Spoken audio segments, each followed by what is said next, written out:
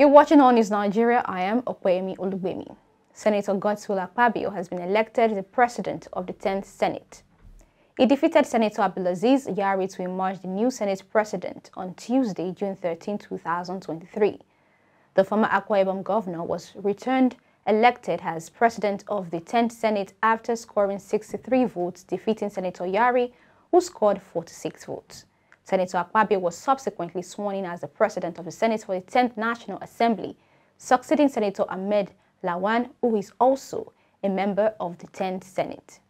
Earlier voting commenced at the Red Chamber in Abuja in Nigeria. Voting started at exactly 9:45 a.m. on Tuesday on a state-by-state basis, alphabetically.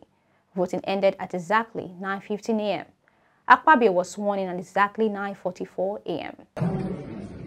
Senator-elect Godswill Akpabio, who has received the highest number of votes, is hereby declared and returned president of the Senate.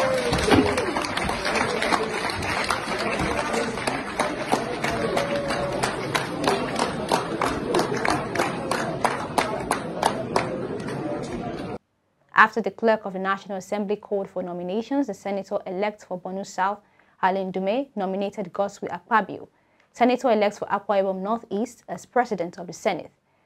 Akpabio accepted the nomination, while Elisha Abbo, senator-elect for Adamawa North, nominated Abdulaziz Yari, senator-elect for Zamfara West. The senators protested that Yari was not allowed to stand for the position as a first-time senator. After the lawmakers cast their votes in alphabetical order, two representatives of each team came to count their votes.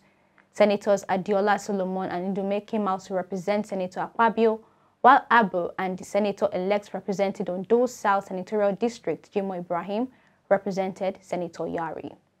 Thanks for watching our news broadcast. Subscribe to get notifications as new videos and updates drop. Akwa Ibom reporting for Allnews Nigeria.